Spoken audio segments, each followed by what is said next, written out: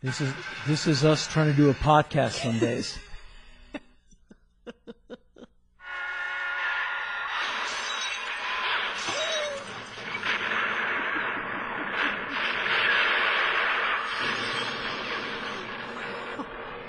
The thing that says attempt to start weak battery, well, the last several seconds of that actually resembles the relationship of Heidi May and Henry Rollins. It's interesting, combative, explosive, and ultimately, someone's probably going to get hurt. Hello, Earthlings. My name is Henry Rollins, and the other one on the other end of the line is Heidi May. And so, Heidi, before we get into anything, don't get testy yet. I'm not testy. Okay, well, it comes out quickly.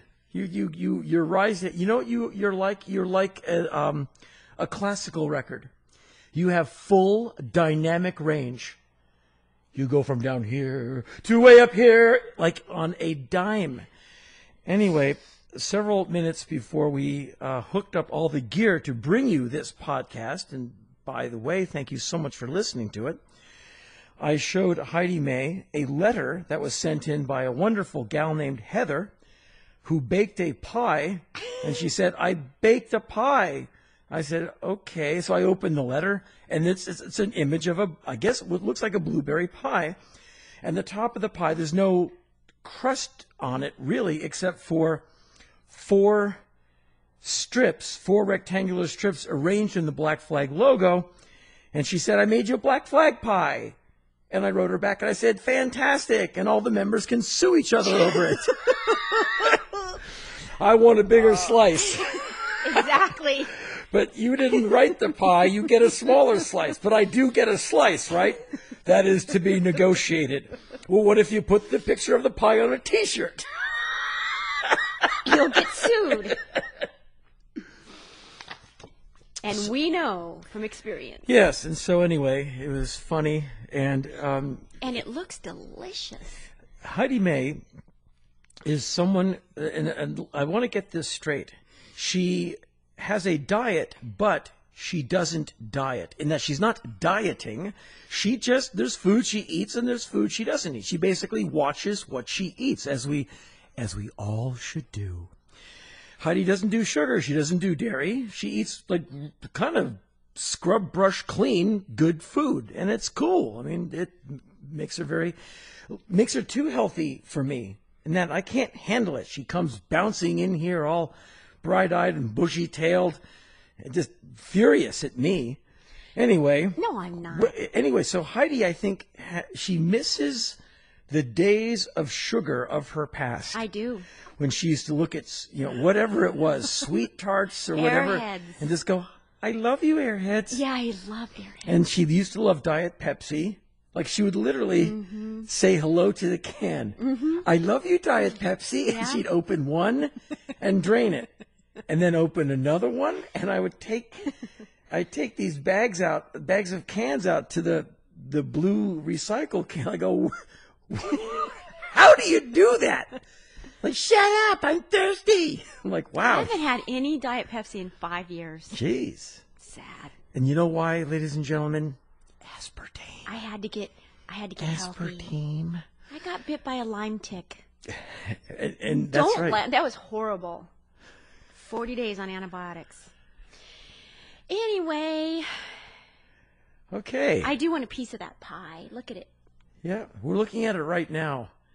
And boy, if we had cameras up, we could all look at it together. You know what I should do? I'll write Heather a letter, and I'll ask her if we can post that. So if I can get the green light to post that, would you post that? Yeah, we could post it. All right, I'll write good old Are we Heather gonna get today. Sued?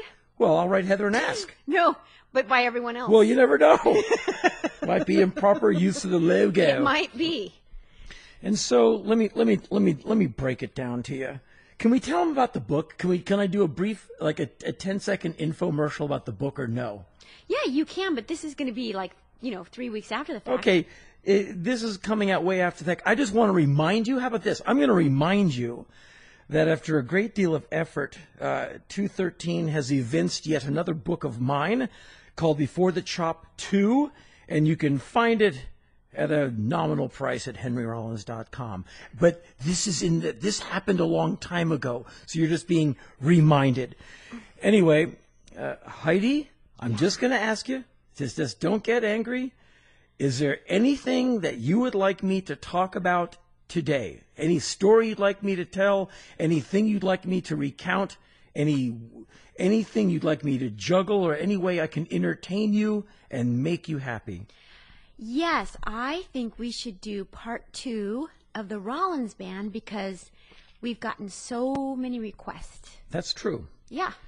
Okay. The Mother Superior years. Mm-hmm. Well, let's see. A super brief recap of the first episode of the Rollins Band. The Rollins Band came to a kind of a sad but eventual end at the end of '97 in Japan. Basically, the parts had worn out. The band played really well and really hard. Everyone was great, but it was over. It was just done. And everyone knew it. And it was just time for everyone to go their separate ways and prosper. And that was the end of '97. And so by early early '98, I was in touch with what would be the start. I was in touch with Jim Wilson, the guitar player in a local LA band called Mother Superior. Jim, I knew because he worked at Aaron's Records, which was basically eradicated because of Amoeba. Mm-hmm. Amoeba came to town, like right down the street from it, and kind of ate Aaron's. But before Amoeba, Aaron's was the killer go-to place for indie music and all kinds of music. I was in there all the time, and I'd always see this really friendly guy behind the counter named Jim. And one time Jim said, "Hey, man," he said, he's like the nicest guy. Jim said, "Hey, would you listen to my band's new record?" I'm like, "Yeah, man." And he gives me this CD, and it's Mother Superior. And he goes, "That's our band." I said, "Okay, man." And I bought some records, and I went back to the office, and I said, "Well, I'll put Jim's record on first." And I put it on, and it knocked me out. I loved it. Especially there was a song called The Wiggle, and it's just a really cool song. I'm just trying to be slick and see if I can pull it up, but I don't think I can. Anyway, it's just a great up-tempo, really sizzling boogie number, and you can tell immediately Jim can sing his ass off. The guy plays guitar. He's just scorching. I called him at the store. I said, "Jim, I'm listening to your record. You guys are killing me, man. When are you playing the next show? I want to go. If there's anything I can do for you, if there's anything I can do to help, let me know, man. I mean, I don't know what I can do, but I'd like to help." And he's like, "Oh, man, thanks." And so one thing leads to another. And he said, "Hey, would you come and help us make our next record? Like kind of be another set of ears and maybe help produce and mix?" I'm like, "Yeah." And he said, "We can't pay you anything." Oh, I know. No one ever calls me for help with a record and has any money. So it's no problem. I said, "So what's the deal?" He goes, "Well, we're practicing if you want to come by and hear the new songs." I'm like, "I do. I really want to hear you guys before the studio." So I drove down to a practice place, which is, I think it's like Selma, or one of those small east-west streets below Hollywood, above Sunset, but it basically kind of sort of dead ends into Hollywood High. And it's a row of practice spaces that the first time I practiced with Black Flag, I was in one of those rooms. And I see the address. I'm like, "Oh, that place. I haven't been in there for like 100 years. And I pull in and nostalgia's hitting me. And I remember like the third or fourth night of Black Flag practice, it was like either in the room next to where Mother Superior was or in the room itself. Robo quit. Black Flag's drummer quit. He goes, I quit Black Flag. I quit." And he storms out. And no one in the band moves. And I'm like, "Wait a minute. I just got out here. The band is breaking up." No. No, the toy can't be broken. I haven't even driven the thing for 20 miles yet. So I went chasing after Robo. Like, it's up to me to bring the drummer back to Black Flag so I can have a band to be in. Why did he want to quit? He got mad at Greg. And, "This is bullshit. This is bullshit. Robo quit." He would always talk about himself in the third person. "Robo quit. Robo's had enough." So I said, "Robo," and he was just had to blow off steam. And so he walks out. I think he makes a left on Highland going towards Sunset. So I kind of go, "Robo," and I calm him down, and I talk him off the ledge. I go, let's go back into band practice, and you guys will get along. And he was gone by December. That would be this was like late July, early August. Anyway, so I go back down memory lane. I go into this small room, and there's Mother Superior. And I said, hey, and I kind of met these guys before, and they're all really swell. So I said, play me some songs. They play these new songs, and they're just really rocking, and they have fun playing. And I was done with Melvin, Sim, Chris, and Teo, and that we had kind of broken up, but I wasn't done doing music. I had ideas, riff ideas, lyric ideas, like a bunch of them. So we got to talking, and I said, fellas, would you ever want to, like, if I wanted to go in the studio and bang out some songs, would you guys maybe want to be the band that plays the songs? And no one hesitated. They're like, yeah, let's go. Did you go in there with that in the back of your mind? I'm not remembering. But you heard them play and it came to you? Yeah, because they're just so into it, and they're such nice guys. I'd never seen them together in the practice area, in the practice thing where they're collaborating. Hey, let's try this. Because when we're basically pre-production. We're in a cheap practice place getting the songs together. They play a song, I go, okay, just listening, it's a verse chorus too long. I mean, the thing, like, you're killing me. It's like 6.5 minutes. You got to pull it in, at least for the record. And we're making notes. And that's when I started saying, and no one gave me any resistance. I go, well, that's a great idea. And if they'd play it that way in one take, I go, okay, shorten that by half and do something coming out of the lead. Like, do half the bridge to come back into the verse so you're not jamming the guitar lead into the next verse. And then one take, like this, you're like, yeah, wow, you guys are like session guys. They can just dial it in and do it. They're that good. Did you say to them the first day, would you want to ham out? Oh, yeah, but only after I watched how quickly you go, try this. And remember when you and I were in the studio doing the Rollins show, and Ryan Adams were you there for that? When Ryan Adams, you were there. Remember, he said, okay, fellas, on this version of the song, we'll do 16 of the thing at the beginning, only use your hi-hat, and do this and do that, and change your guitar thing from this to this. And they go, okay. And they would just do it perfectly. And then, remember, he did like 5 versions of like 3 different songs, and they're all completely different, all single takes. Because he said, oh, try this, this, and this. That's how the MS guys are. Right. They're just that good.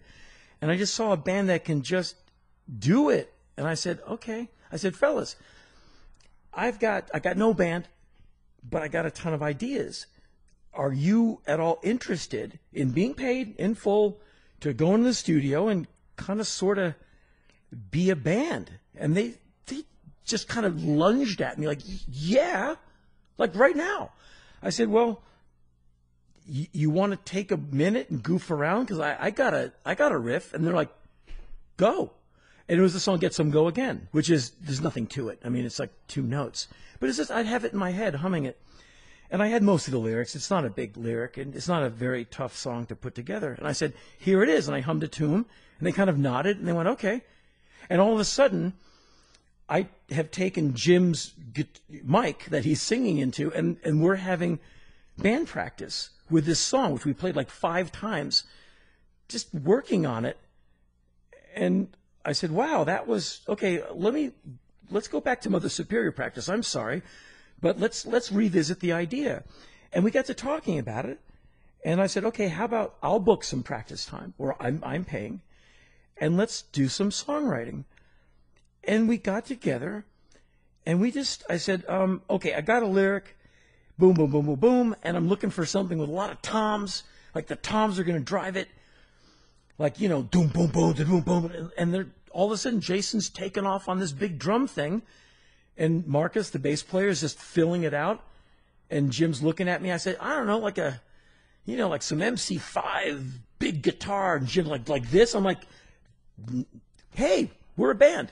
And songwriting, it was immediate. Like we'd play for like 3 hours, and wow, we have 4 songs. Well, 4 songs that are kind of sort of songs. The only thing that would be lacking would be the lyrics, because these guys can just write songs. And it's not, Return to Forever. It's not Weather Report. It's not King Crimson. It's not like 80,000 chords. It's rock and roll. No, but it's the rock and roll band you were wanting. Yeah. And I'm not here to put down my bandmates at all, because they're all great. But the Rollins Band with Melvin, Sim, and Chris had turned into this thing where it got very jazzy, which is cool, just not for a singer like me. I need backbeat. I need a beat that makes me stand up and want to get busy. And you know what I'm talking about. You just need something that's behind you.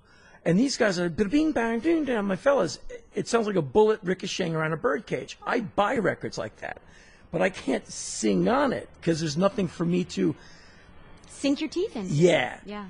And Sim and Melvin, I mean, these guys are coming. I'm like 2 and 2 is 4 guy. Those guys are coming from Harvard math. Mm-hmm.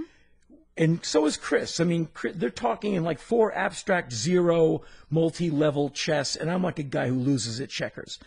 And so I need Ramones, Stooges, whatever, and they're coming at me with this whole other thing. And it's one of the reasons that Come In and Burn took so long to make. I said, you guys, help me. And so I really wanted a band. I didn't want to make dumb music or simple music. I just wanted to make really hard-hitting rock music that you could play really loud and really enjoy, and on stage play so hard your body would fall apart. I wanted to do shows where everyone in the band would walk off stage completely destroyed because the music you can play it so hard. That's what an audience wants, I think. Well, that's what I want as an audience member. I want to see a band up there murdering it. And I want them to break me to pieces with their music. That's why I paid my $10 to go in. I want you to rip me up. Anyway, that's what the Mother Superior guys delivered in just by the truckload, like effortlessly. And we had such a good time. And I'm used to play music for 10 minutes, talk about theory for half an hour. Where the MS guys, they just plug in and look at you and go like, we're ready. And I go, hey, for fun, let's do a Thin Lizzy cover. You guys know Are You Ready? And they're like, oh, yeah. And like all of a sudden we're playing Are You Ready by Thin Lizzy. Like that took 7 minutes. And one goes, hey, let's play The Boys Are Back in Town. Like, let's do it. And I go, you guys know that? And they're like, yeah, sure. And I kind of know it, but it was fun being in a room with 3 sweaty people who just want to bash it out. Because I was not used to that. I hadn't been in a band like that for a long time. And so that kind of infectious 4 guys in a room with their tails all wagging led to a lot of music making. And in a few band practices, we had kind of roughly sketched out like 12 or 14 songs. And so we banged on them for another few days. And these guys are like ready. I said, okay, you guys want to go record them? And they're like, yeah. Were you still on DreamWorks? Oh, yeah. I owed them a record. And I said, well, I guess this is my record. And so quickly, we go into, I think, Cherokee, and we bash out the songs very quickly, and we go in with a ton of music. We do 2 sessions of like 12 or 14 songs each. We just had tons of tunes. Went to Sunset Recorders to do the vocals. And we're using Cliff Norrell, who engineered Come In and Burn. He's just like this guy I know. He lives in L.A. He's honest and competent as the day is long. He's just a seriously good dude, great engineer, and solid. Like you can trust him when he goes, too much bass. You're like, okay, pull the bass down because Cliff says there's too much. He's a good reference monitor. And so I trust Cliff. And Cliff loved the band, loved the music. He said, wow, this is really exciting. Let's mix this and make it really, really cool. And so we mixed the Get Some Go Again record, which I was really excited about. I'd put it on and get a real buzz. I'd listen to the song Get Some Go Again. I'm like, man, that's exactly like I heard it in my head. Like, this is a rush to play. I can play it loud. Makes you want to run around. Anyway, I play it, the thing for management. And the manager, Richard, goes, wow, this is different. I go, yeah, man, we're rocking out. He goes, yeah, I get it. So he says, well, what are you going to call it? And I said, well, Henry Rollins and Mother Superior, because that's what it is. He said, no, you can't do that. I said, why not? And he said, no one will know what it is. DreamWorks will hate it. No one will understand the title. It has to be the Rollins Band. And I said, but it's not. Rollins Band is, the other thing. And he said, no, you've made that name. You've earned that name. It's a name that people know. He said, we can't put you on the festivals with Henry Rollins and Mother Superior. No festival guy will buy it. That's just the sad truth. And was he right or wrong? Who knows? I mean, he's just talking. And Richard only meant for the best, but this was his expert advice. And I took it. And I was to find out that I maybe should have given that some more consideration, I'm only blaming myself. I should have handled it a little differently. And you want me to talk about that? Well, by calling the old members. Yeah, I did not know. I didn't think that much about what calling this new group of people the Rollins Band, what it would mean to the old members. And I didn't think about it because I was kind of done thinking about them. Like that 97 tour was in a way very traumatic. You're close to a band, you're brothers, and in a band, people die, there's divorces, marriages. I mean, there's real life stuff. We had been through all of that. And by the time the band was over, I was really done with those guys, like the way you want to clobber your brother or something. You're so close to them, you just never want to see them again. I love these guys, but I was like happy to never see them again. They probably felt the same way. Well, yeah. But it's what happens in a band. It's why. Yeah, it's like divorcing 4 people. Yeah, it's like when bands can't talk to each other, but they can play on stage. Otherwise, they'll just beat each other up. That's kind of how it gets because you're just too much time, too close. You know each other too well. Anyway, I had a bit of that with those guys. Liking them as much as I did, anyway, I didn't really consider them or their feelings. I went, Rollins Band, okay. Never thinking that it might bum those guys out. And I can't defend myself at all. I was just unthinking. It's on me. And so time goes on. The record gets announced. It's in the trades. Rollins Band gets them go again. I get a letter from Chris Haskett, guitar player in the older lineup, the original lineup. A guy I've known since I was like kind of sort of right out of high school. And he's one of the goodest people I've ever met. Chris, if you have a problem with Chris Haskett, you really need to check yourself. It's true. Because he really is. Well, he's a sweetheart. He's a real sweetheart. And he wrote me, and he's like, I really, in his own wonderful way, he said, I really didn't appreciate reading about the Rollins Band that I'm not in Billboard. Like, couldn't you have written all of us and just either asked us or said, hey, I'm doing this? Like, why do we have to read it on MTV.com? And I was like, damn, I screwed that up. And and Chris said, I'm not mad. I'm just kind of hurt and kind of disappointed. And I don't mind making people mad. That just happens. But I'm not into hurting people. I'm not interested in that. Do you remember how you responded to him? Yeah, I said, I'm sorry, man. That's on me.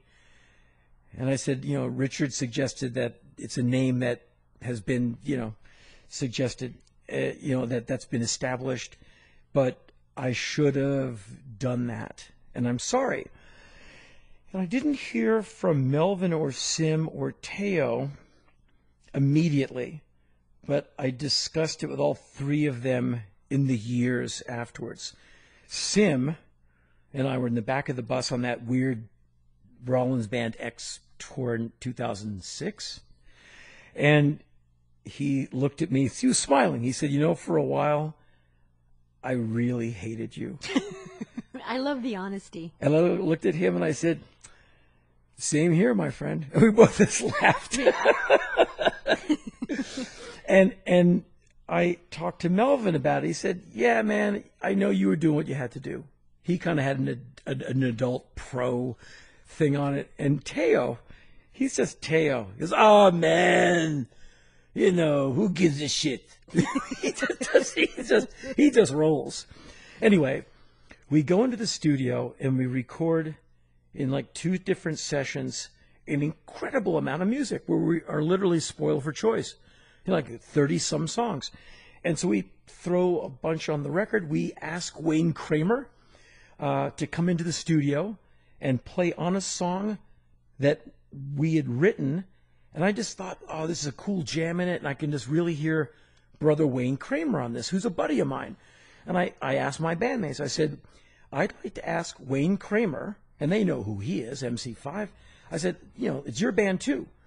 So I'm not going to ask him before I ask you guys. I said, is it okay? Because I knew what the answer would be. I said, would it be okay if I brought Wayne Kramer in here to be on the record? And they just looked at me like they all just won the lottery. They're like, really? I'm like, yeah, well, I'm going to call him and see. And I called Wayne, and Wayne said, are you kidding? Where are you guys right now? I'm on my way. He just flew over. He's a really good guy. We played him the song, and we did it live. I said, okay, here's the thing, and I'm going to call you guys up like James Brown. I'm going to say, Brother Wayne, why don't you step up here right now and testify with your guitar? And we kind of did it like that. And Wayne Kramer's a guy you can say all that stuff to, and he'll just drop in right when he's supposed to. So I said, I want to do it like Live with the Apollo Volume 3, the James Brown record, where James Brown brings in Maceo or whoever does solo. And he goes, on it. So we set up and we did it. We did 2 takes. And then I said, okay, since we have you here in the studio and we're all creative, happy people, how about we get together and write a song right now? And we just did it. It's called Hotter and Hotter. And it's really good. And I think it's Jim's riff. And he kind of had it. And we just put it all together. And Wayne's on it. We're all on it. And that just happened. And it was so much fun. Wow, thanks, Wayne. We have another song in the set. And so Wayne's on 2 songs on that album, I think. And then knowing that Thin Lizzy had never done their song Are You Ready on a studio album. There's a demo studio version of it.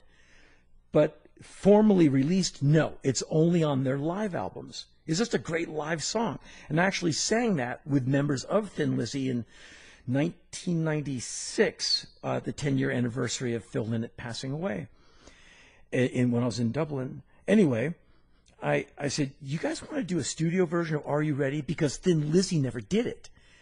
And the guys were like, yeah. I said, let me do this. I got the green light from the guys. They'll do Are You Ready? I contact Scott Gorham of Thin Lizzy, the guitar player. And Scott's kind of sort of a buddy of mine. And I said, Scott, here's what we're doing. We're doing Are You Ready? Here's what. What if we sent you the 2-inch tape? You pick the studio in London that you like, because he makes records. The tape will be waiting for you.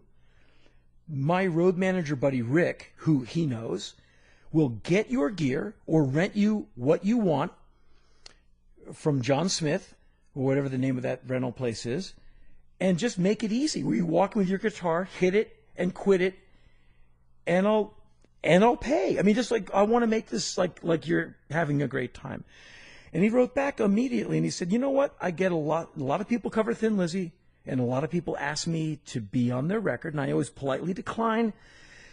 But there's no, we never did that on a record, and you showed up when I asked you to be on the benefit show for Phil. I kind of owe you one, and I like you. And you guys, sound like you're cool. You got it. So we sent him the tape. Oh, this is one of the best things ever. Sent him the tape. And a week goes by. We're mixing. We're doing our own thing. The tape comes back. And, Scott says, hey, I had a great time. It went really well. And the tape should be back with you. FedEx, Blue Label, it came back to America.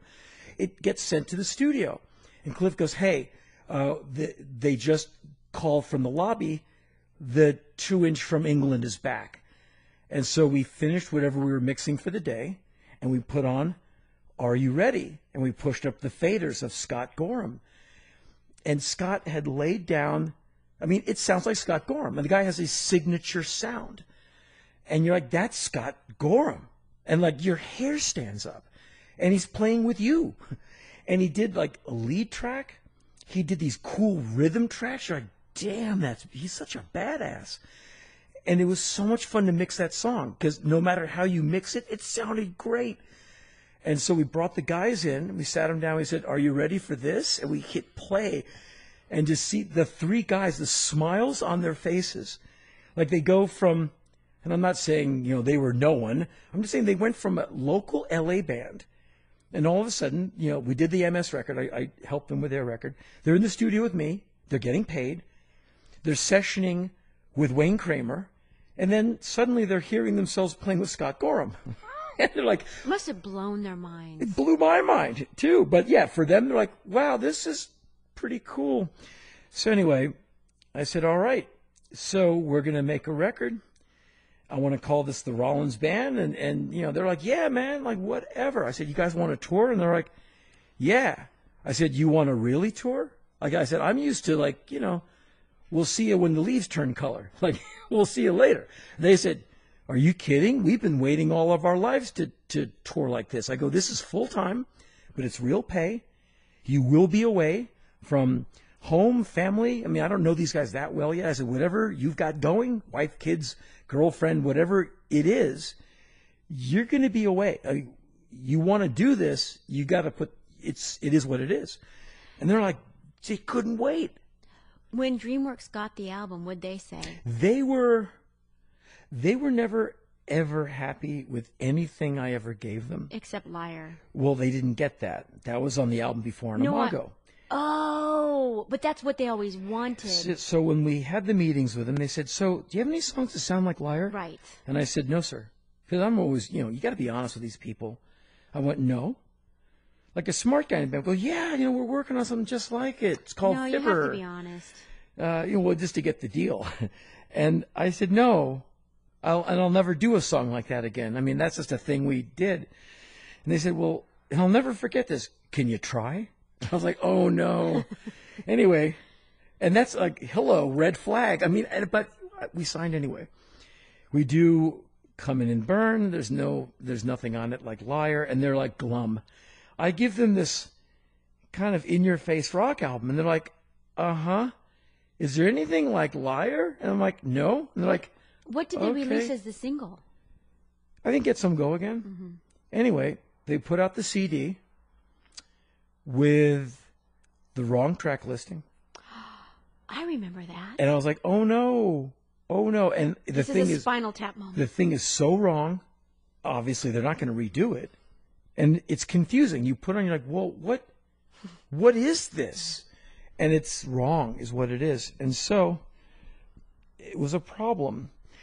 Anyway, we do a video for the song Illumination. I think that was on Get Some Go Again. Yeah. And I said, I'm going to go to India. I'm going anyway. If you want, maybe we should get some footage of me in India and use it in the video. Because the song is about traveling and kind of having your mind blown by what you see.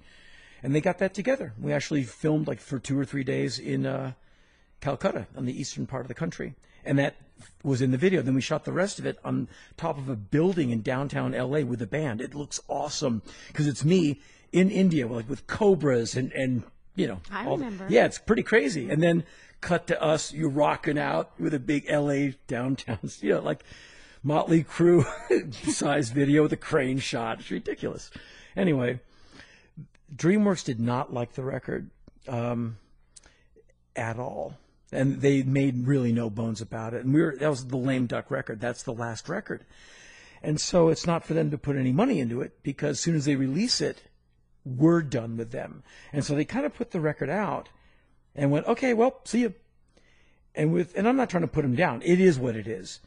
And you go back into the label and they're like, can we help you? You're like, yeah. My name's Henry Rollins. I'm in a band called the Rollins Band. Yeah. My A&R guy's a guy named Adam. They said, yeah. I said, I'm supposed to meet him here. Can you tell him I'm here? And who's called? I said, my name is Henry Rollins. And you don't even get mad because this is like, that woman doesn't know. Right. But this is the harsh corporate environment that you would be foolish to try and be an artist in. And Adam comes out, hey man, I go, so how are your bosses liking the record? Well, and he has to speak in industry speak. They don't know how it's going to perform. I'm like, Anyway, it's just for me to go on tour. And so the guys and I said, all right, fellas, we got some summer festival dates to start. And we did that one warm-up show at Cole Rehearsal. You were there. And we did like a 45-minute set. Here's the new band, ta-da. And the next time we played together on a stage, I think it was in Portugal, with Metallica, opening for Metallica. What were those guys thinking? I mean, their heads must have... They walk into a bullfighting stadium. It's a stadium. It's Metallica. You think they sold some tickets? Are you kidding? I mean, grandmothers are at this show. From the Troubadour to a... Yes, to Metallica. Right. It's not like we're on tour with them. It's one show. And so we go out to play, and which is typical of a band that is truly iconic. Their fans only want to see one band. Like when you open for Iron Maiden, which we had the great displeasure of doing. I mean, Iron Maiden's fine, but their audience want Maiden. Yeah, and they're willing to wait in the rain and have no bands play for 3 hours if they can just have Iron Maiden. I don't know what band you'd have to be. You'd have to be like Black Sabbath for them to go, oh, okay, I can dig this for 45 minutes, but I want Iron Maiden. Metallica fans are like that. Because Metallica's going to do like a 2.5 hour. I mean, you're going to get your money's worth. They're like Zeppelin or the Stones. They don't need an opening band. It's enough. They're the full thing. Anyway, there's 2 opening bands. We're the middle slot. And we went out to play, and the audience is like, who are these guys? And we don't like it because it's not Metallica. Members of Metallica went onto stage left and stood and watched us and kind of like, nodded their heads like they're into it. And that was nice. All the audience, it was a total... Yeah, the audience could see it. Yes, and the audience went, oh, they like it. Like what's the bass player's name? The second one. Not Cliff. Cliff had long passed away. But the guy who just quit before Robert joined many years ago. Anyway, he came out and watched like a lot of the show. And I think Hetfield came out for a minute, gave it the FaceTime. And they did that to say, hey, Metallica audience, these guys are Metallica approved. And that's nice. It's really cool because they didn't have to, but that's what that was. That's them coming out and saying, hey, don't throw anything. This is a band we asked to be on stage. And soon as the crowd roared, I'm like, what's exciting? And they're all looking to my left. And you go, oh, there's half of Metallica. Just kind of like on there, like giving it the thumbs up and, saluting the crowd and walking away. And then everyone was like, okay, we'll tolerate you for the next 25 minutes. So let me ask you, when you were on stage with those guys in that arena, did you look at like Jason and Jim? What were they, like, were they just smiling? Oh, they were just one huge smile, one huge collective happy dog in the rain. It's a hell of a thing to go from playing Coconut Teaser, which is as big as your car. Mm-hmm. Attendance, it holds like, 40 people? About. Yeah. To, I don't know, 25,000 people who are obviously there to see a different band, but it's a lot of faces in the place. Anyway, we did a handful of European dates, and they came home, and they're like, man, thanks. No one in a band I've been in has ever thanked me for anything. And I was like, okay. And we began touring like 1999, somewhere in there, in earnest. Rollins Band style. How long were you guys on tour? Like you do. 75 shows, 150. I mean, we just went and went and went and went. All of America, Canada, Europe. And they never got burned out on it. They loved it. Oh, we had one tour where they opened. Mother Superior was the opening band. And I said, are you guys tired? And they're like, oh, no. And like Jason, the drummer, he's like half man, half gazelle. Like I always used to joke and say, you know what you are? You're the upgrade. You're like what's going to happen like 500 years from now. We'll all look like you. He would run with Daryl, the sound guy, who's just ridiculous. They're both, they're like Tarzan. Daryl's ripped. They're just these strong guys who can, with endless energy, they'd go out and do 10-mile runs. And then play 2 sets. And then to play 2 sets. Yeah. That's Jason running for 2 hours with Daryl, like all over wherever we are. And I'm like, where have you guys been all day? Oh, we're out running. Like, you guys are nuts. And then Jason goes out for like, I don't know, like 2.5 hours and just beats it to death. And after 2 sets and all that, they come up after the show, man, thanks a lot, man. It's really fun. You're like, okay, I never got over the endless gratitude. And so I did a thing, and it's a thing I always tried to do when I became kind of, quote, the boss. But it's a thing I was really careful with. I would never tell them. I'd say, okay, here's the time period we're touring, April to October. So just, get ready to be on call in that time. So whatever you need to stop doing, get ready. But I'd never tell them the particulars. Like, we're going to Japan, we're going to Australia, until it was in stone. So what I said was never a maybe. Or what I said was never like, oh, yeah, sorry, that went away. When the ink had dried on the contract and the plane tickets were booked, I said, fellas, in 2 weeks, you're going to Tokyo, and here's your plane ticket. So my word became as sure as the sun coming up tomorrow. And I think that had an effect. Like, if Henry says it, it happens. I also did a thing where we would record, and they would get a recording bonus. Like, you're in the studio working, so you're going to get paid for that, which is not always what bands do. It's what I wanted to do. And that was Adam, that's my money. And I just wanted everyone to be in the studio just like happy.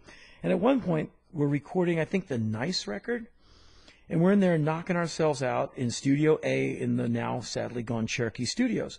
And I said, Jim, does Mother Superior have any songs? He's the principal songwriter. And Jim is like, he's a miracle on 2 legs. He's like, oh, yeah, I've got like 28 new songs. The guy writes like 4 songs a day. I said, how about this? Rollins Band goes in like, 10 to 6, and then, Cliff's ears are done. He's done for the day. How about this? If you can convince Xander, the really cool young engineer who loves Mother Superior, if you can convince him to stick around, bribe him with money and food, why don't you guys hold on to the studio for the rest of the night and start doing your Mother Superior record and just buy your own tape, but you have a completely tuned room. The instruments are already set up. If you break a drum head, you pay for it. And just make sure there's a drum head I'm not paying for the next morning when Rollins Band records. But make your Mother Superior record for the price of the engineer, the tape, and pizza. And they said, that's okay with you? I said, I won't be here. I'm going home. I'm done with you for the day. I got to get out of here. And so Jim asked the band, and the band were like, yeah. So they made this great sounding record for next to nothing. And Xander, the engineer, loves those guys. He said, you got it. And those guys would work like 10 a.m. till 1 in the morning, and then come back in the next day. Oh, man, we recorded like 5 new songs. You guys sleep? Well, not much, but we're ready. And they're just like the best guys. And we would tour our asses off so hard. And no one ever complained, ever once. But that's why I think you wanted to do extra stuff for them, because they were so grateful. Yeah. It makes you want to do things the for gratitude people. Thing, it makes you want to give absolutely everything. Like when you have an audience that's just into it, like, okay, this is the night I'm going to play until I have a heart attack. Right. I'm going to give you everything I've got, because that's what performers do. And these guys, they got it. They really understood that this was a good time. Where I had been in bands where I say, hey, we're going to Russia. And they're like, really? Again? That's a really long plane flight. I'm like, really? You lucky bastards. We're going to Moscow. You can walk to the Kremlin from the hotel. Like, cheer up. This is awesome. You're seeing the world. And so I said, hey, Mother Superior guys, Moscow and St. Petersburg. And they're like, oh, man, no way. Thanks. And I'm, when I imitate them, I make them sound kind of like Spicoli, but I'm not. But they're like, oh man, Henry, this is so great. And when I said we're going to Japan, for them that was a dream. And they said, really? I said, well, I said so. The tickets are booked. You're playing Fuji Fest, Mount Fuji, Fuji Rock. And they're like, man, thanks. And we, played in front of this huge field of people. And so one time we go to Australia. I love this story. We go to Australia, 2000, somewhere in there. And we land, and I find out ZZ Top is touring, obviously different venues, but we're both going to be in Perth, I believe, in the western part of the country, gorgeous bit of land, at the same time.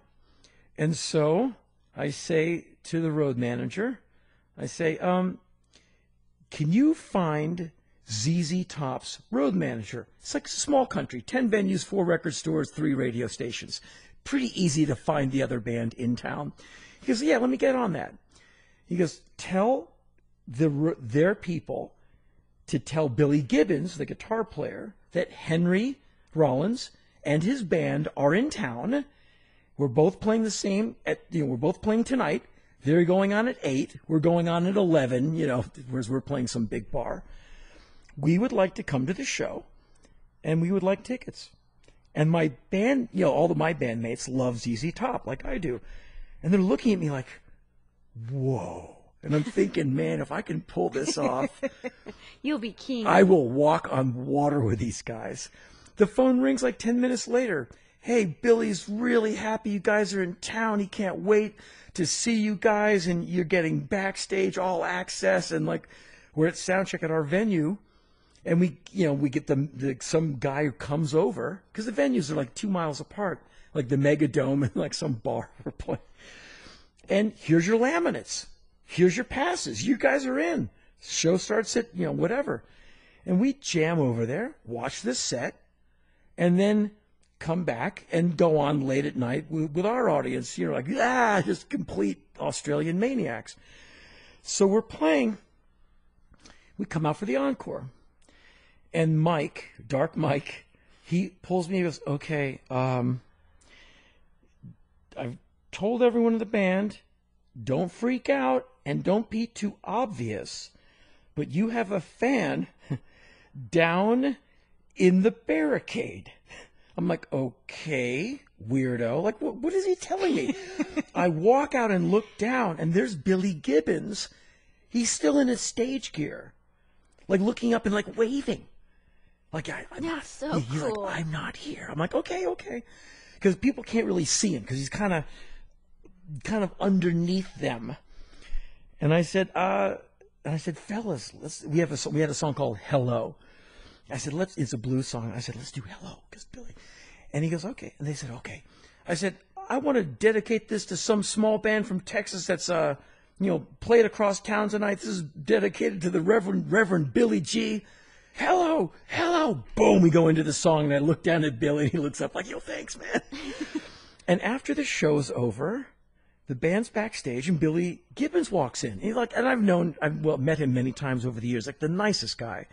And he walks in, and my bandmates are like, and Mike and Daryl, everyone is just standing like at attention. They're like, whoa, Mr. Gibbons, oh, call me Billy, man. He's like, he's a really nice guy. And he went up to Jim, and goes, Jim, like, you are a great player. And Jim's like, oh my God. Jim was like, he must have had a heart attack. Okay, thanks. He just didn't know what to do. And Billy Gibbons is a real gentleman. And he gave compliments to everyone in the band and met everyone, got everyone's names, and like hung out. And it was just a great experience. I said, Billy, man, great to see you as always. And like, thank you. And thanks for the guest passes. They were great.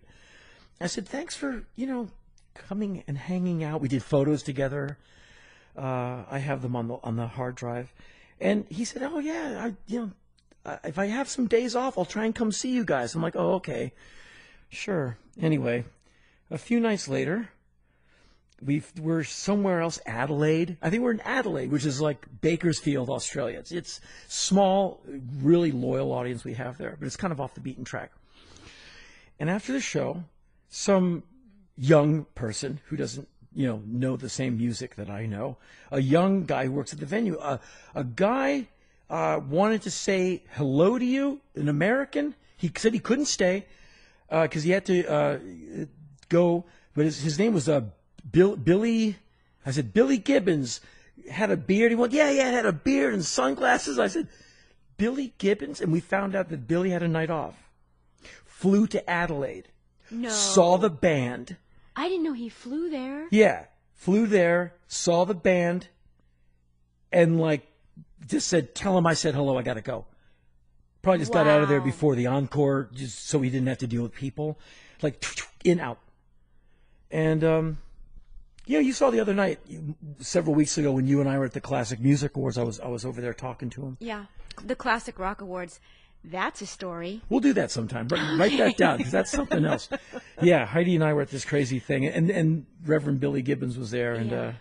Anyway, we had these great experiences like that. And at one point in 2000 or so, we did a benefit at the Palladium, which is, not great for sound.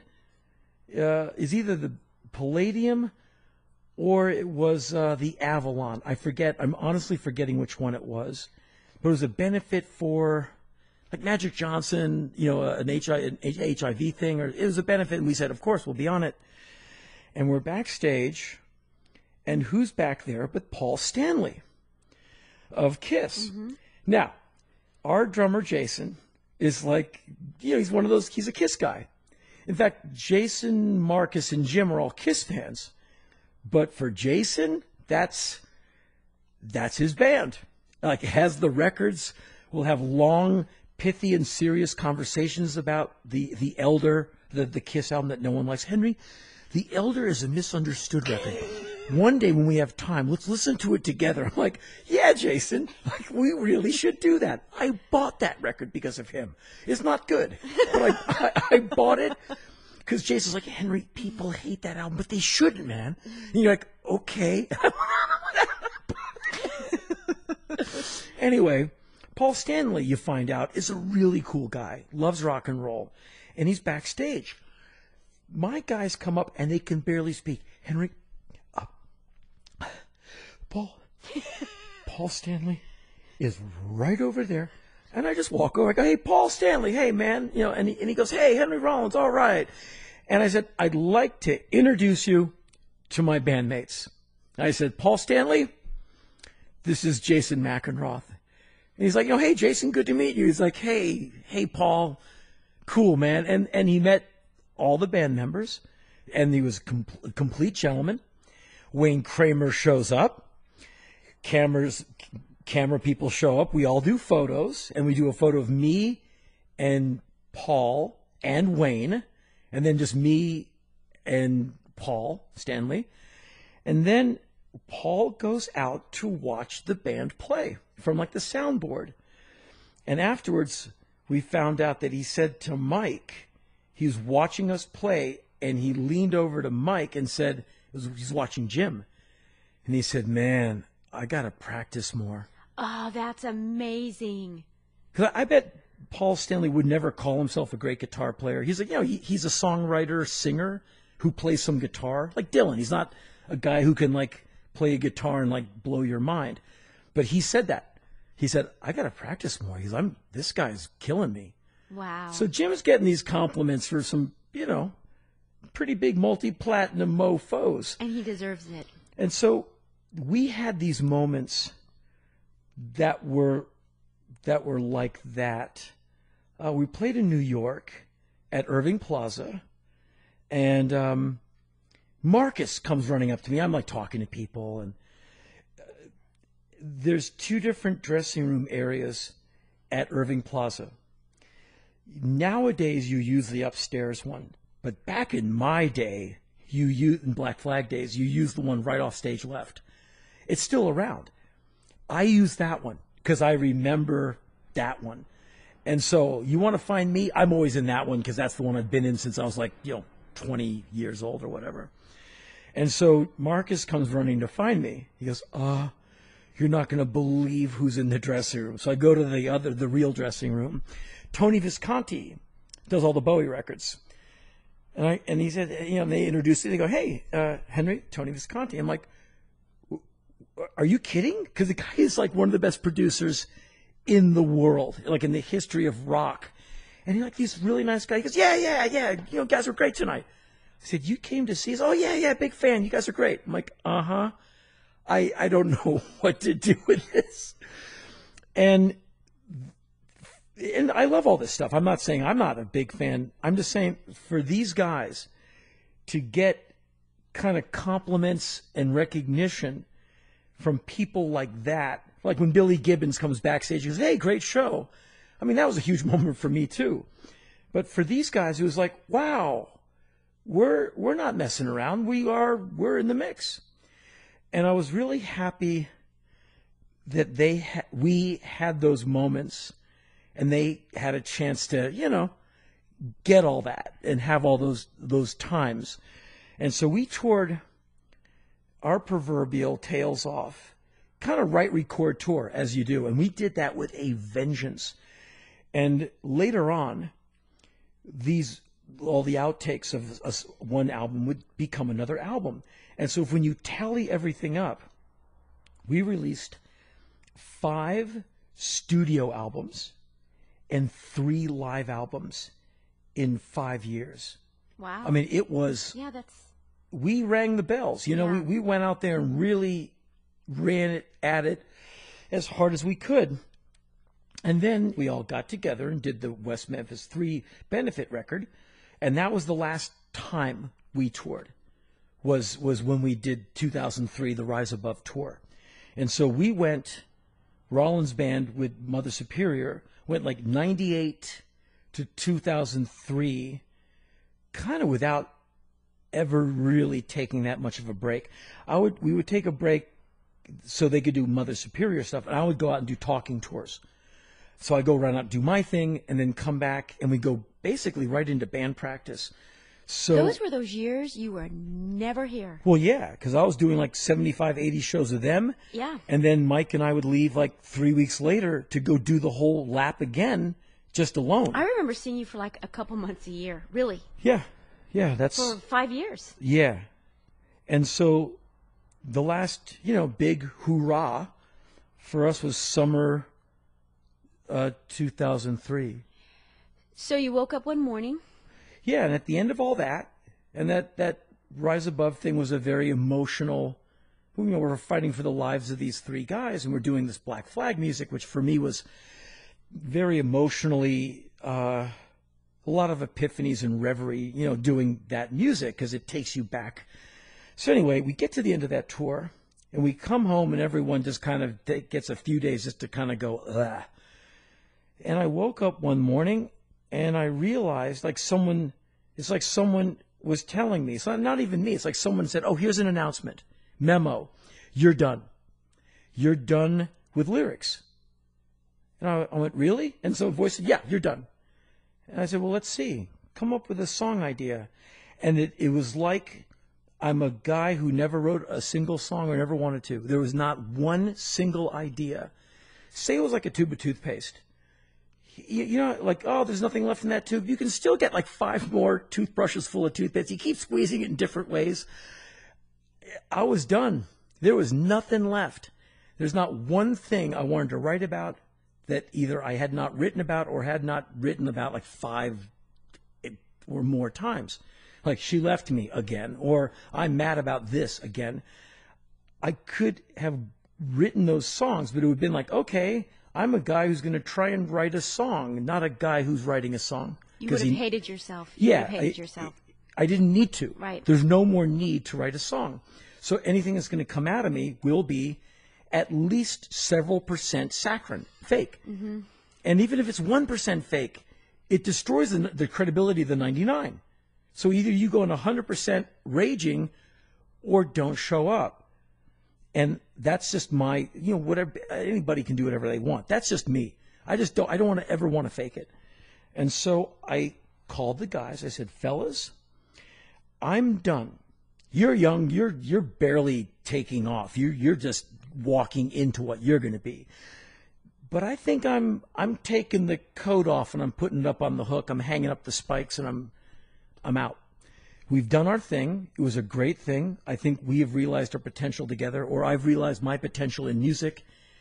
And it was great to have finished it on such a high note with you guys who never didn't want to play. Like, they never went, they went out there like, man, before every gig, Jim would look at us like the quarterback, be like, "Let's do it." Aww.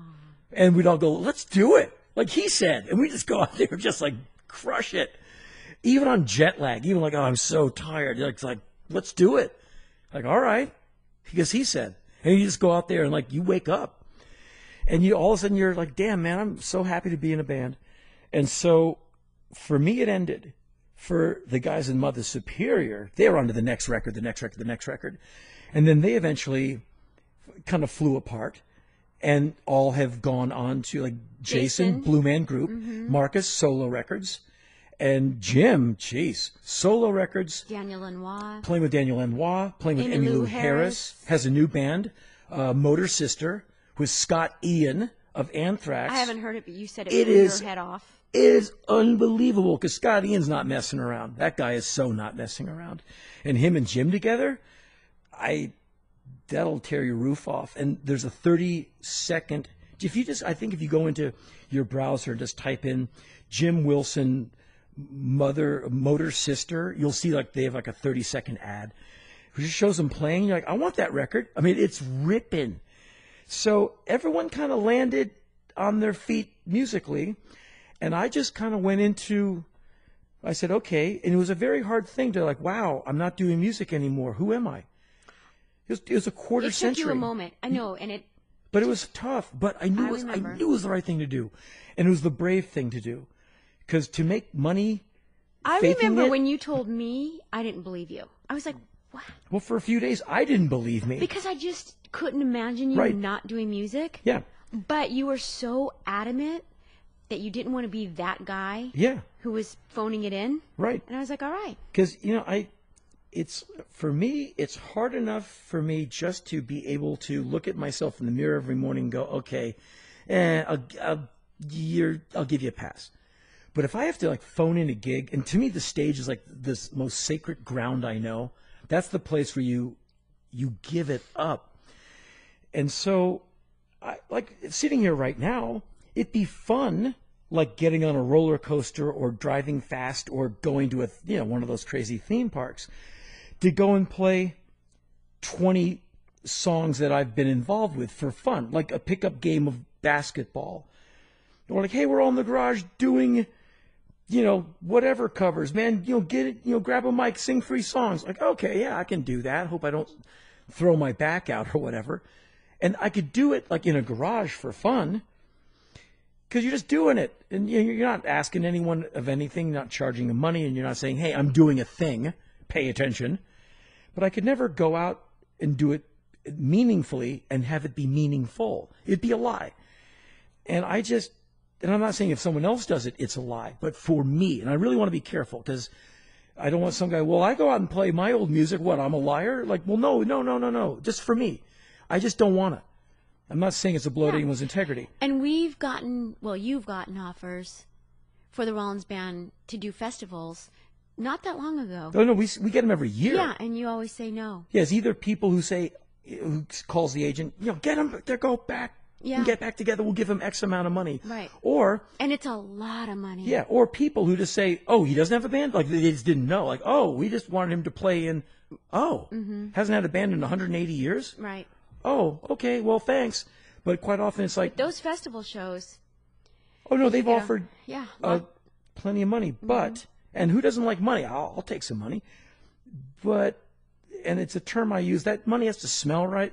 Of course. If it doesn't smell right, you can't... I don't want it. And the audience always knows. Yeah. You can't do it. They know if it's like nose job. I mean, like I always tell... It's like cosmetic surgery. Like, you can tell, like, even the smallest thing, like, did you do a thing? You can tell when someone on the stage is phoning it in. You're like, oh, the tambourine player's not into it. I'm out of here. Because it ruins no matter what anyone else in the band is doing. And I don't want to be in a band with people like that. But I don't want to be that person in a band. And so it took me a moment. And I told management, I said, guess what? And Richard... he was like, hold on, I have to sit down. Because for him, it's a way of life. Henry, the band, the thing, his, part of his paycheck, but part of, posters. He had posters of me, music posters all over his office. It was like what we were doing together for like 20 years. And it came to an end. He goes, okay, well, he recovered. He went, okay, so what? More movies, more TV, more spoken word, more voiceover? I went, yeah, look, more of everything else. And we'll see what else happens. And so I said, well, I'll give it a year of just like seeing what comes my way. And basically, it's like one of those things where you lose something, and if you don't worry about it, things happen. Like, say you dig a trench. Somehow, after enough time, something fills it. And within a year, you're doing more talking shows, you're doing more film, more documentary, more voiceover, where you don't even notice that you don't do music anymore. Oh, and now you're writing for the LA Weekly, or you're writing this. You're writing more.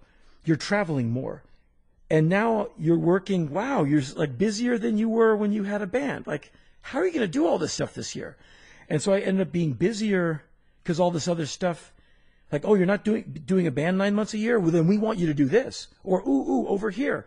So I started saying yes to like all kinds of National Geographic, Independent Film Channel, just all this other stuff, more film, more cartoon voiceovers, more fun documentary voiceovers.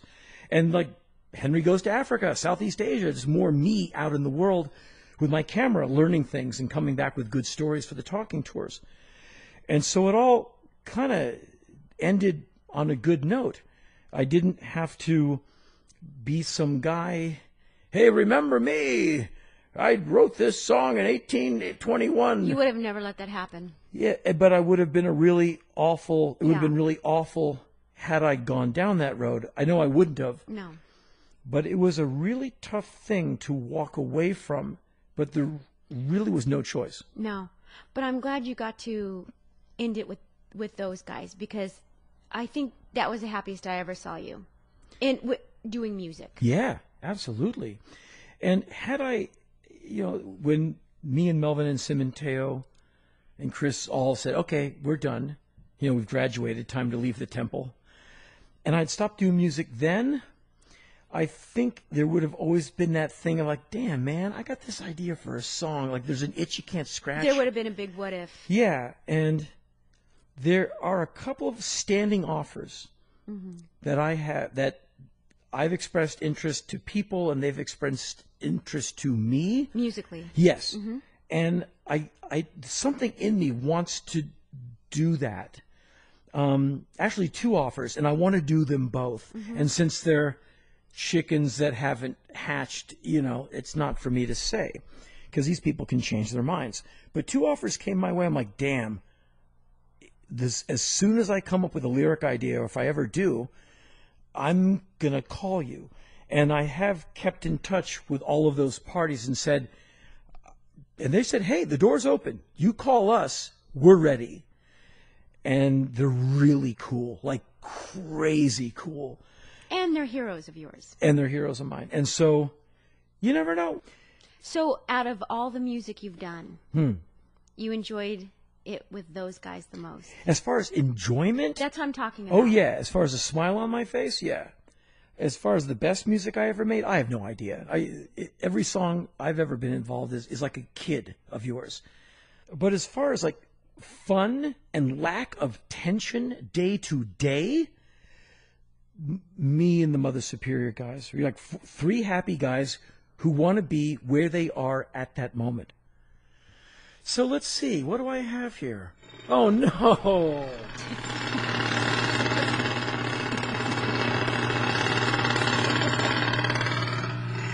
Ladies and gentlemen, that sound can only mean one thing. Oh, it hurt. When sound effects attack, let's see. It is now time for Heidi's Headlines. Okay, today's Heidi's Headline is Henry gets aggro and wants to leave the coffee shop because ... The Rollins Band comes on the radio. Yeah. Whatever. Hold on a minute. Before we say anything, I want to talk about you for a minute. Me? You have all these rules and regulations for yourself. Must be up at 4:45. Must be in the gym by 5. Must walk 872 miles before 10 a.m. I have a Fitbit I must account to. If I don't get the miles in, I'll walk the dog. If the dog wears out, I'll take the dog home and I'll walk the rest of the miles myself. Or if I can't get miles to walk, I'll march in my hotel room at South by Southwest, you maniac. Anyway, Heidi doesn't drink coffee. It's just one of Heidi's rules. She drinks it only very sporadically when she borrows the cup of Rollins, as she just checked her Fitbit. And so every once in a while, when Heidi wants coffee, she'll suggest that I need some coffee. Henry, you should get some coffee. And I do enjoy a cup of coffee. So Heidi and I emerge from the wild, overrun chaos and fun that is South by Southwest. We are going to fly back to L.A. from Austin. So we go into the airport, and Heidi says, you should get a cup of coffee. Like, this is this great idea. And I went, oh, somebody wants a cup of coffee. She goes, shut up, let's go. So we find a coffee place. We sit down, and the cup of coffee is actually really good. And so I go, here, drink some. And she's baby bear. It's too hot. I'm like, whatever. And so we're enjoying this very good cup of free trade coffee, fair trade coffee. And all of a sudden, behind the counter of the coffee place, I hear a Rollins Band song. Which one? Low Self-Opinion. And I got uptight. And I said, no, you tell them what I said. We were having a nice time. Suddenly, Henry's face looks like Charlie Manson. He gets his eyes turn black when he gets mad. Truly. Uh-huh. You physically change. Yeah. And I was like, what? We have to go. I said, why? I just want to sit here and drink coffee. We have to go. They're playing the Rollins Band. So? What's the big whoop? You were in a band, you recorded, be happy it's being played, and it's not filed in the where are they now? Which it probably is. Just be happy. No, you get angry, and we have to leave. I got uptight and self-conscious. Henry, no, it was a coincidence, by the way. You never know. What music I've made is so popular. Oh, yeah, it's like ABBA. You just walk in and there it is. That station they were playing was like a rock station. It was it? It could have been like buried vinyl or something.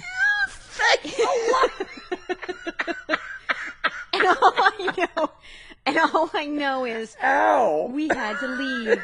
Jeez. Had to get up and leave. You're funny. Buried vinyl. We had to get up and leave because Henry got upset because someone was playing his song. Really? Was I really upset or just... Henry, you were mad. Yeah, you turn into like Sergeant Bilko. Let's go. You get really military-ish. Sergeant General Rawlings. Yeah. That's what happened. That's what happened. So, everybody, thank you. Thank you so much for listening. See how I did that? That's called production. I just flew in the applause. I didn't even telegraph it. I just did it. And now I'm going to turn the mic actually towards the NS10 speaker because we don't have a mixing board. We just turn the mic around. Okay, Lamont, come in and do your lines for this new shadow broadcast. It's me. Who said that? It's me, the shadow. The tree of evil bears bitter fruit. The shadow knows. What, you never heard the shadow? No. Until next week, this is Henry Rawlings. And Heidi May. Thanks for listening. And so now the mics have been shut off, but the sound effect went away. and we think we're off the air now, but we're not.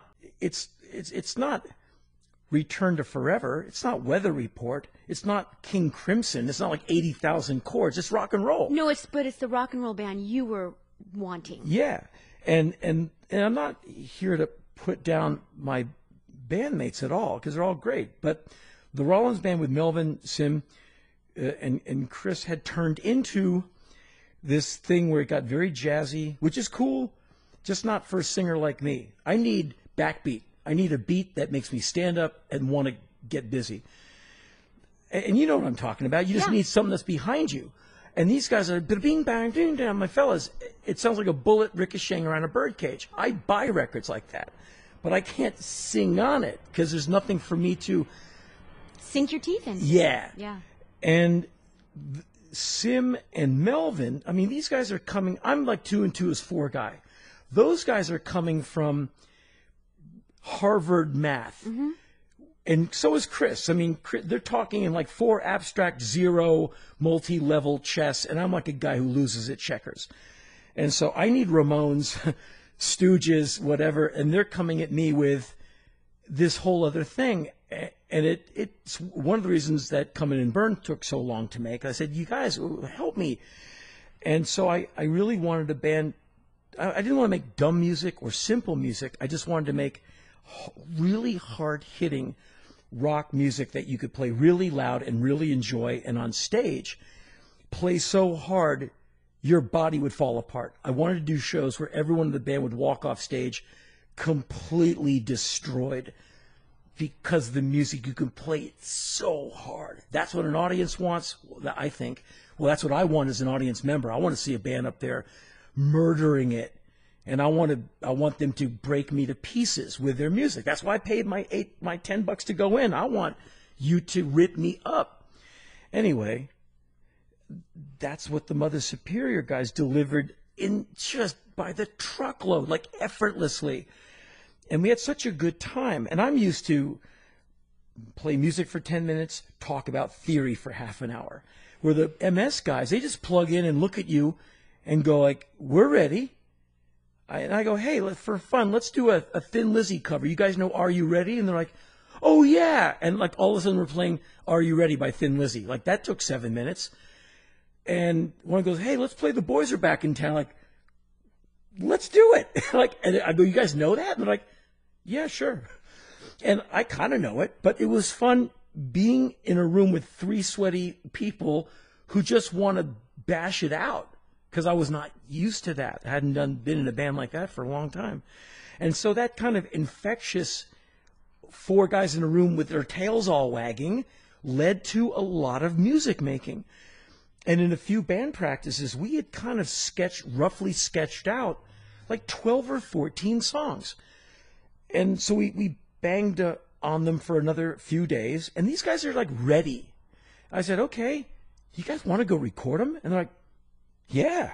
Were you still on DreamWorks? Oh, yeah. I owed them a record. And I said, well, I guess this is my record. And so quickly, we go into, I think, Cherokee, and we bash out the songs very quickly, and we go in with a ton of music. We do 2 sessions of like 12 or 14 songs each. We just had tons of tunes. Went to Sunset Recorders to do the vocals. And we're using Cliff Norrell, who engineered Come In and Burn. He's just like this guy I know. He lives in L.A. He's honest and competent as the day is long. He's just a seriously good dude, great engineer, and solid. Like, you can trust him when he goes, too much bass. You're like, okay, pull the bass down because Cliff says there's too much. He's a good reference monitor. And so I trust Cliff. And Cliff loved the band, loved the music. He said, wow, this is really exciting. Let's mix this and make it really, really cool. And so we mixed the Get Some Go Again record, which I was really excited about. I'd put it on and get a real buzz. I'd listen to the song Get Some Go Again. I'm like, man, that's exactly like I heard it in my head. Like, this is a rush to play. I can play it loud. Makes you want to run around. Anyway, I play it, the thing for management. And the manager, Richard, goes, wow, this is different. I go, yeah, man, we're rocking out. He goes, yeah, I get it. So he says, well, what are you going to call it? And I said, well, Henry Rollins and Mother Superior, because that's what it is. He said, no, you can't do that. I said, why not? He said, no one will know what it is. DreamWorks will hate it. No one will understand the title. It has to be the Rollins Band. And I said, but it's not. Rollins Band is, the other thing. And he said, no, you've made that name. You've earned that name. It's a name that people know. He says, we can't put you on the festivals with Henry Rollins and Mother Superior. No festival guy will buy it. That's just the sad truth. And was he right or wrong? Who knows? I mean, he's just talking. And Richard only meant for the best, but this was his expert advice. And I took it. And I was to find out that I maybe should have given that some more consideration, or, well, I'm only blaming myself. I should have handled it a little differently. And you want me to talk about that? Well, by calling Well, the old members. yeah, I did not know. I didn't think that much about what calling this new group of people the Rollins Band, what it would mean to the old members. And I didn't think about it because I was kind of done thinking about them. Like that 97 tour was in a way very traumatic. You know, you're close to a band, you're brothers, you know, and in a band, people die, there's divorces, marriages. I mean, there's real life stuff. We had been through all of that. And by the time the band was over, I was really done with those guys. Like the way you want to clobber your brother or something. You're so close to them, you just never want to see them again. I love these guys, but I was like happy to never see them again. They probably felt the same way. Well, yeah. But it's what happens in a band. It's why. Yeah, it's like divorcing 4 people. Yeah, it's like when bands can't talk to each other, but they can play on stage. Otherwise, they'll just beat each other up. That's kind of how it gets, because you're just too much time, too close. You know each other too well. Anyway, I had a bit of that with those guys. Liking them as much as I did, anyway, I didn't really consider them or their feelings. I went, Rollins Band, okay. Never thinking that it might bum those guys out. And I can't defend myself at all. I was just unthinking. It's on me.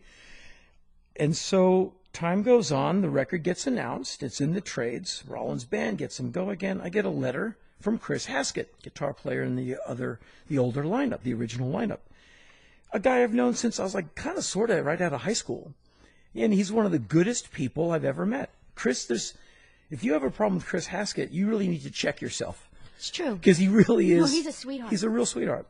And he wrote me, and he's like, I really, in his own wonderful way, he said, I really didn't appreciate reading about the Rollins Band that I'm not in Billboard. Like, couldn't you have written all of us and just either asked us or said, hey, I'm doing this? Like, why do we have to read it on MTV.com? And I was like, damn, I screwed that up. And and Chris said, I'm not mad. I'm just kind of hurt and kind of disappointed. And I don't mind making people mad. That just happens. But I'm not into hurting people. I'm not interested in that. Do you remember how you responded to him? Yeah, I said, I'm sorry, man. That's on me. And I said, Richard suggested that it's a name that has been, suggested, that's been established, but I should have done that. And I'm sorry. And I didn't hear from Melvin or Sim or Teo immediately, but I discussed it with all 3 of them in the years afterwards. Sim and I were in the back of the bus on that weird Rollins Band X tour in 2006. And he looked at me. He was smiling. He said, for a while, I really hated you. I love the honesty. And I looked at him and I said, same here, my friend. And we both just laughed. And I talked to Melvin about it. He said, yeah, man, I know you were doing what you had to do. He kind of had an adult pro thing on it. And Teo, he's just Teo. He goes, oh, man, who gives a shit? he just rolls. Anyway, we go into the studio and we record in like 2 different sessions an incredible amount of music where we are literally spoiled for choice. Like 30-some songs.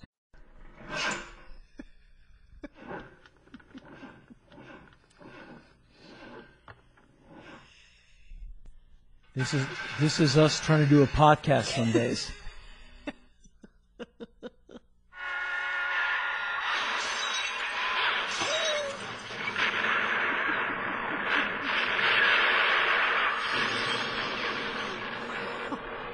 The thing that says attempt to start weak battery, well, the last several seconds of that actually resembles the relationship of Heidi May and Henry Rollins It's interesting, combative, explosive, and ultimately, someone's probably going to get hurt. Hello, Earthlings. My name is Henry Rollins, and the other one on the other end of the line is Heidi May. And so, Heidi, before we get into anything, Yeah. don't get testy yet. I'm not testing. Okay, well, it comes out quickly. You're rising. You know what you're like? You're like a classical record. You have full dynamic range. You go from down here to way up here, like on a dime. Anyway, several minutes before we hooked up all the gear to bring you this podcast, and by the way, thank you so much for listening to it, I showed Heidi May a letter that was sent in by a wonderful gal named Heather, who baked a pie, and she said, "I baked a pie." I said, "Okay." So I opened the letter, and it's an image of I guess what looks like a blueberry pie. And the top of the pie, there's no crust on it, really, except for four rectangular strips arranged in the Black Flag logo. And she said, "I made you a Black Flag pie." And I wrote her back, and I said, "Fantastic." And all the members can sue each other over it. I want a bigger slice.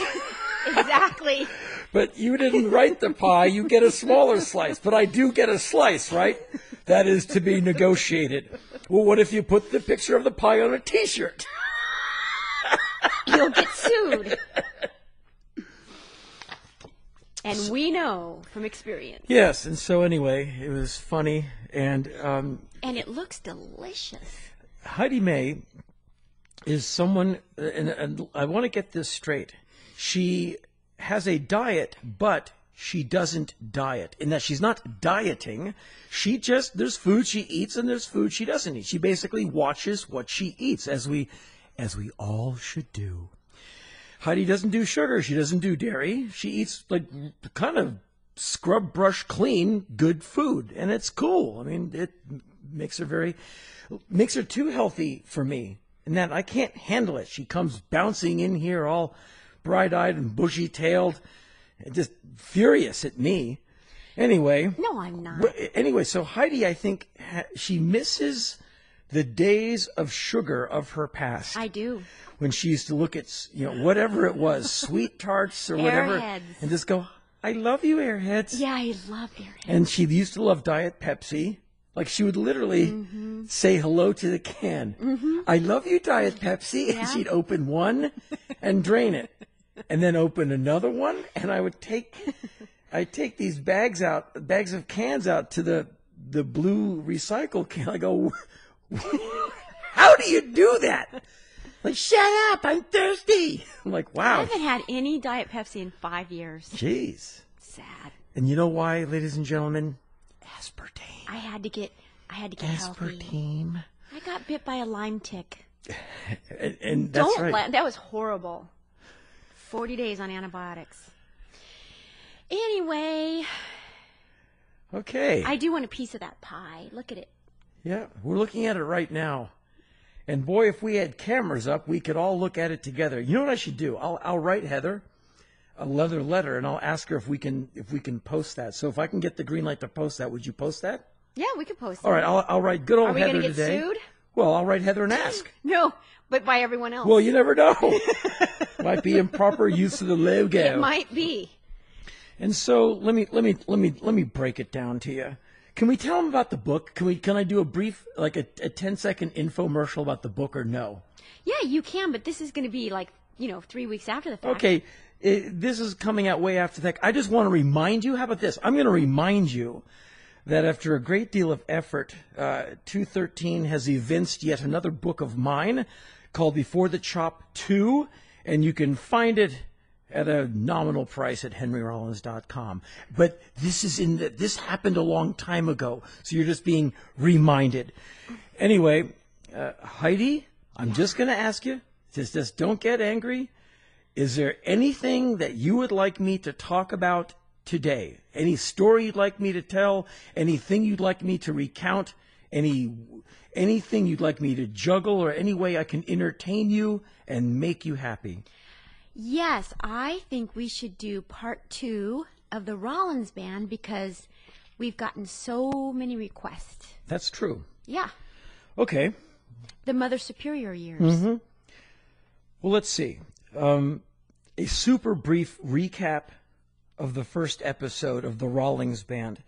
The Rollins Band came to a kind of a sad but eventual end at the end of '97 in Japan. Basically, the parts had worn out. The band played really well and really hard. Everyone was great, but it was over. It was just done. And everyone knew it. And it was just time for everyone to go their separate ways and prosper.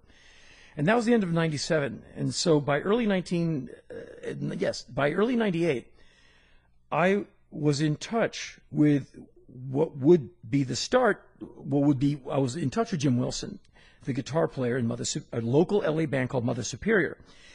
Jim, I knew because he worked at Aaron's Records, which was basically eradicated because of Amoeba. Mm-hmm. Amoeba came to town, like right down the street from it, and kind of ate Aaron's. But before Amoeba, Aaron's was the killer go-to place for indie music and all kinds of music. I was in there all the time, and I'd always see this really friendly guy behind the counter named Jim. And one time Jim said, "Hey, man," he said, he's like the nicest guy. Jim said, "Hey, would you listen to my band's new record?" I'm like, "Yeah, man." And he gives me this CD, and it's Mother Superior. And he goes, "That's our band." I said, "Okay, man." And I bought some records, and I went back to the office, and I said, "Well, I'll put Jim's record on first." And I put it on, and it knocked me out. I loved it. Especially there was a song called The Wiggle, and it's just a really cool song. I'm just trying to be slick and see if I can pull it up, but I don't think I can. Anyway, it's just a great up-tempo, really sizzling boogie number, and you can tell immediately Jim can sing his ass off. The guy plays guitar. He's just scorching. I called him at the store. I said, "Jim, I'm listening to your record. You guys are killing me, man. When are you playing the next show? I want to go. If there's anything I can do for you, if there's anything I can do to help, let me know, man. I mean, I don't know what I can do, but I'd like to help." And he's like, "Oh, man, thanks." And so one thing leads to another. And he said, "Hey, would you come and help us make our next record? Like kind of be another set of ears and maybe help produce and mix?" I'm like, "Yeah." And he said, "We can't pay you anything." Oh, I know. No one ever calls me for help with a record and has any money. So it's no problem. I said, "So what's the deal?" He goes, "Well, we're practicing if you want to come by and hear the new songs." I'm like, "I do. I really want to hear you guys before the studio." So I drove down to a practice place, which is, I think it's like Selma, or one of those small east-west streets below Hollywood, above Sunset, but it basically kind of sort of dead ends into Hollywood High. And it's a row of practice spaces that the first time I practiced with Black Flag, I was in one of those rooms. And I see the address. I'm like, "Oh, that place. I haven't been in there for like 100 years. And I pull in and nostalgia's hitting me. And I remember like the third or fourth night of Black Flag practice, it was like either in the room next to where Mother Superior was or in the room itself. Robo quit. Black Flag's drummer quit. I quit Black Flag. I quit." And he storms out. And no one in the band moves. And I'm like, "Wait a minute. I just got out here. The band is breaking up." No. No, the toy can't be broken. I haven't even driven the thing for 20 miles yet. So I went chasing after Robo. Like, it's up to me to bring the drummer back to Black Flag so I can have a band to be in. Why did he want to quit? He got mad at Greg. And, "This is bullshit. This is bullshit. Robo quit." He would always talk about himself in the third person. "Robo quit. Robo's had enough." So I said, "Robo," and he was just had to blow off steam. And so he walks out. I think he makes a left on Highland going towards Sunset. So I kind of go, "Robo," and I calm him down, and I talk him off the ledge. I go, "Let's go back into band practice, and you guys will get along." And he was gone by December. That would be this was like late July, early August. Anyway, so I go back down memory lane. I go into this small room, and there's Mother Superior. And I said, "Hey," and I kind of met these guys before, and they're all really swell. So I said, "Play me some songs." They play these new songs, and they're just really rocking, and they have fun playing. And I had I was done with Melvin, Sim, Chris, and Teo, and that we had kind of broken up. But I wasn't done doing music. I had ideas, riff ideas, lyric ideas, like a bunch of them. So we got to talking, and I said, fellas, would you ever want to, like, if I wanted to go in the studio and bang out some songs, would you guys maybe want to be the band that plays the songs? And no one hesitated. Like, yeah, let's go. Did you go in there with that in the back of your mind? I'm not remembering. But you heard them play and it came to you? Yeah, because they're just so into it, and they're such nice guys. I'd never seen them together in the practice area, in the practice thing where they're collaborating. Hey, let's try this. Because when we're basically pre-production. We're in a cheap practice place getting the songs together. They play a song, I go, okay. Just listening, it's a verse chorus too long. And the thing, like, you're killing me. It's like 6.5 minutes. You got to pull it in, at least for the record. And we're making notes. And that's when I started saying, and no one gave me any resistance. I go, well, that's a great idea. And if they'd play it that way in one take, I go, okay, shorten that by half and do something coming out of the lead. Like, do half the bridge to come back into the verse so you're not jamming the guitar lead into the next verse. And then one take like this, you're like, yeah, wow, you guys are like session guys. They can just dial it in and do it. They're that good. Did you say to them the first day, would you want to ham out? Oh, yeah, but only after I watched how quickly you go, try this. And remember when you and I were in the studio doing the Rollins show, and Ryan Adams were you there for that? When Ryan Adams, you were there. Remember, he said, okay, fellas, on this version of the song, we'll do 16 of the thing at the beginning, only use your hi-hat, and do this and do that, and change your guitar thing from this to this. And they go, okay. And they would just do it perfectly. And then, remember, he did like 5 versions of like 3 different songs, and they're all completely different, all single takes. Because he said, oh, try this, this, and this. That's how the MS guys are. Right. They're just that good. And I just saw a band that can just do it. And I said, okay. I said, fellas, I got no band, but I got a ton of ideas. Are you at all interested in being paid in full to go into the studio and kind of sort of be a band? And they just kind of lunged at me like, yeah, like right now. I said, well, you want to take a minute and goof around? Because I got a riff. And they're like, go.